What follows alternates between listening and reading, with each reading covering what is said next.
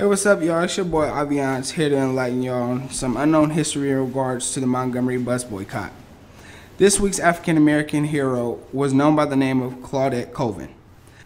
Some people might think that Rosa Parks was the first to refuse giving up her seat, but not in this case.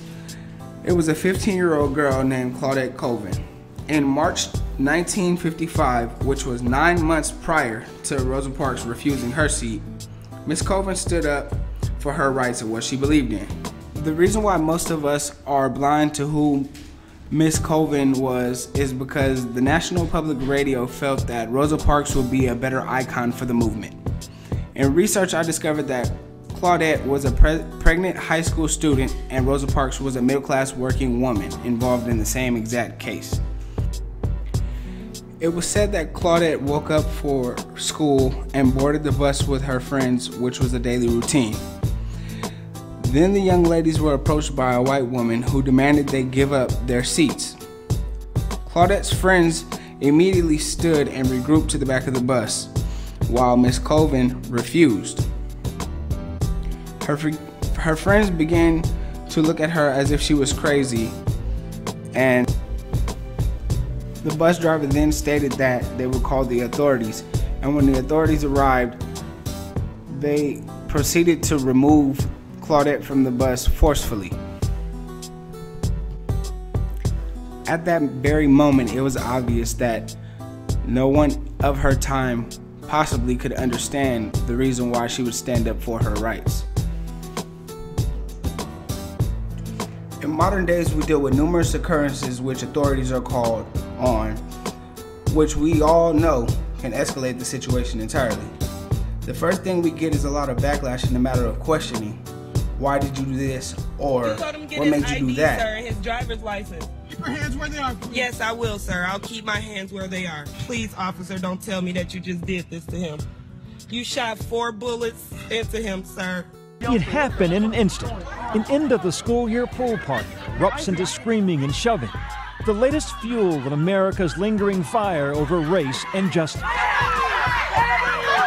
15-year-old Jajaria Becton, wearing the orange bikini there, thrown to the ground by a white officer. Seconds later, the situation escalates as Officer Eric Casebolt pulls out his service weapon.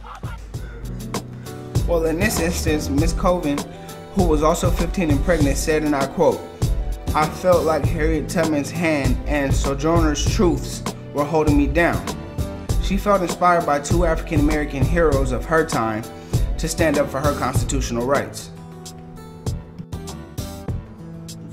In my opinion, I think it's really shocking how a 15-year-old could stand up for something she believes in based on somebody in her community teaching her this. She said that she learned deeply in detail on the stories of what happened with Harriet Tubman and Sojourner through her teacher during school lessons. After she was manhandled off the bus, it was said that instead of being taken to a juvenile detention center, Colvin was taken to an adult jail, and she said that the only thing that was inside of the small cell was nothing but a broken sink and a cot without a mattress. She described it as being really scary, and she was very frightened. She said that the cell reminded her of one of those old Western movies, and she felt like one of the bandits that they throw in jail.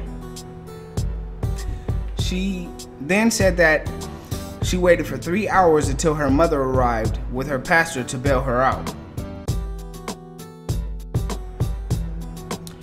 After Colvin was released from prison, there was fear that lied in her home. Members of her community and family members acted as lookout, while Colvin's father sat up all night with a shotgun. With Miss Colvin being the first person to be arrested for challenging Montgomery's bus segregation policy, you would think that it would kind of surface the media back then, but in this case, she really wasn't put on a broad spectrum. It says here that she only made it to a few local newspapers, but 9 months later, Rosa Parks, it wasn't all the way until 2009 when the writer Philip Hughes published a book about Miss Colvin's story. Now, let me remind you that this incident happened in 1955, so you get the broader picture of the situation, that it was stretched all the way to 2009 before she was even heard about. That's crazy. Mr. Who stated that he wanted the 15-year-old story to be heard because not only was it the first cry for freedom, but without her, he felt there would have been no Rosa Parks or a Dr. King. So to conclude this lesson, I have discussed how Miss Claudette Colvin was the first person to stand up by sitting firmly on what she believed in. Sounds like Miss Colvin was a life changer to me. This is your brother Avion signing out until next week's discussion on another life-changing African American hero. Peace out.